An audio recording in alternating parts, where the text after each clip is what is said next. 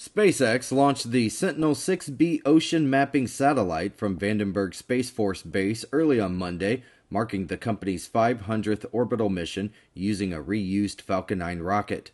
The satellite continues the program's mission to precisely measure global sea surface heights and monitor rising oceans, a key indicator of climate change.